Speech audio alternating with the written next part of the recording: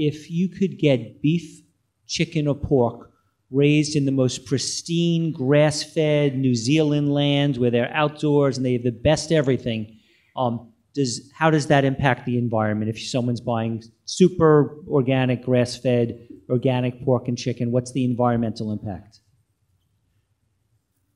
That is a very controversial question, and super organic and grass-fed doesn't necessarily tell us everything we might need to know about the environmental impact, because rainforest beef could be organic and grass-fed and destroying the planet. But I also know farmers who are using livestock in an integrated way as a part of their organic farms, and the manure is a critical part of the health of the soil, the way that they're replenishing it. Now, you can do veganic agriculture, and we could investigate that more, but currently most of our organic farms are using manure in a significant way. So I think that the reality of it is that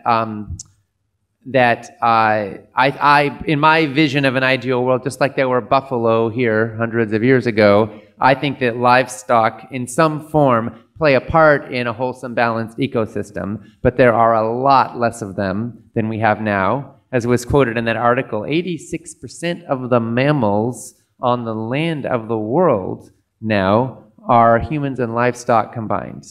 So we are just taking over, right? And we need a lot more wild creatures and wild spaces and wild things to truly be sustainable and in right relation with the planet around us.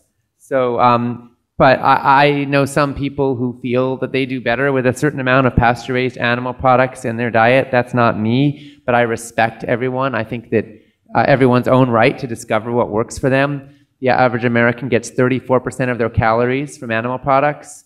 The blue zones where people live the longest, healthiest lives are 0 to 10%.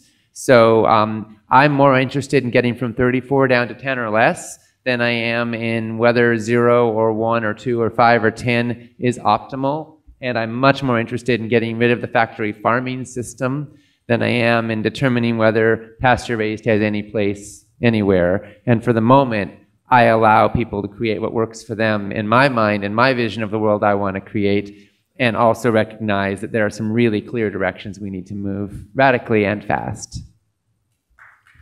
Okay. The EPA has basically said that 95 to about 97% of the pesticides and herbicides are found in animal tissue, because it's higher on the food chain. That's a pretty important thing. And I'm talking about organically grown as well. It doesn't really matter because there's so much pollution going on. If you, for a child, for example, if you go organic, doesn't mean they're going to be free from it. They're just going to have 1/4 to 1/6 amount of pesticides in their blood as if you're eating junk inorganic food. You're not free from it. Same thing with organic food.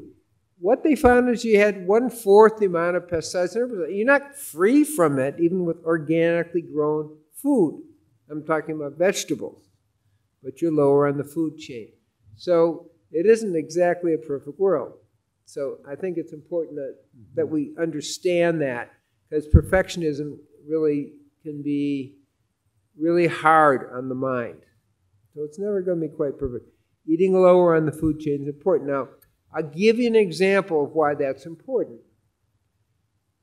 Right now, the sperm count around the world is, viable sperm count is at about 50%. It just has to drop a little bit more before we move into infertility. You kind of hinted at it before about how do we get people to be fertile. Well, get away from the GMO. But I'm saying the sperm count, and that has to do with pesticides, really, a lot has to do with pesticides, herbicides, and so forth. So it may be that the vegans are going to repopulate the world because they're eating low in the food chain. just think about that, okay? We have to have a sense of humor about it, or we get a little depressed, okay? So, but think about this huge evidence of that. And fertility rates for women have dramatically gone down when you look at the statistics.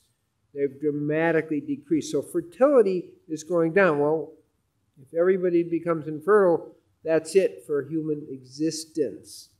So we have to kind of look at it in a big way. So eating higher in the food chain is going to expose you to 95 to 96% of it. Breastfed milk. Okay. Women who are just vegetarian, okay, have 1% of the pesticides and herbicides in their breast milk as meat-eating women. That's huge because of lots of reasons. Neurological development of the baby and so forth. So really the concept, to make it easy, eat lower on the food chain. Protect yourself. For men, protect your sperm. No small deal. And for women, protect your ability to have children. No small deal. So we are really talking, when we're actually talking about this, is the existence of humanity and protecting humanity by eating lower in the food chain. So that's another framework of how to look at this. It's like, oh, hey, if we're infertile, we have a problem. Okay? So I'm going to throw that in as a consideration for the evolution of the species, is we've got to eat lower in the food chain. This morning I gave the example of even 3% when they did a Buddhist study of vegans and women who are eating meat, vegan Buddhist monks who are eating meat once, like 3% of their intake was meat, they had 4 times less diabetes. 3%, 4 times less. That's what we're talking about. And men who are about 8%, because that's what the meat-eating men, Buddhist monks were eating, you know, they had half the amount of diabetes. I'm sorry, they had twice the amount of diabetes. So what we're talking about is a little bit makes a big difference on a lot of levels. So that's how I tend to look at it, broad strokes. You have a question, don't eat it. Maimonides, the greatest physician of the 12th century. It's not that complicated. We need to make it less complicated in how we're looking at it.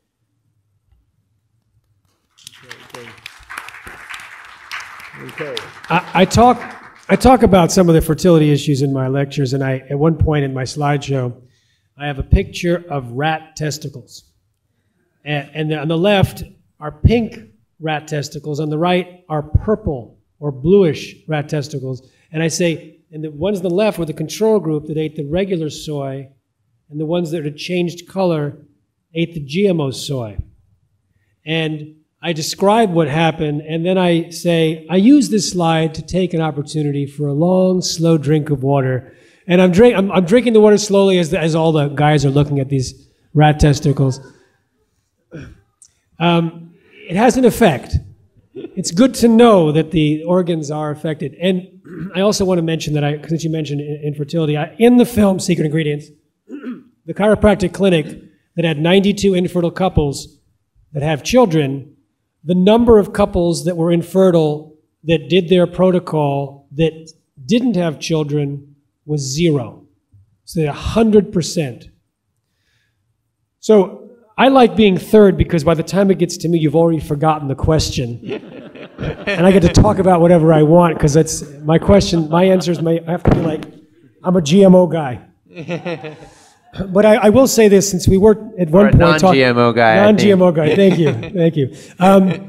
We were talking about livestock, and there's plenty of evidence that farmers, when they put animals on a non-GMO diet, they get better, and the livestock producers make more money because they're spending less in medicines, less in antibiotics. In the case of pigs, conception rate's higher, and litter size can be higher. And we've seen severe stomach inflammations in pigs, etc. Just tremendous evidence from actual farms that have made the switch. But whenever I interview a farmer who's made the switch, they always use this one very technical word, and they don't hear it from others. They just come up with it spontaneously themselves about what they've noticed in their pigs or cows. And they say to me, the animals are happier. and you can see it in their eyes. And sometimes the farmers start to tear up because they can see the change in their animal when they switch them to non-GMO feed.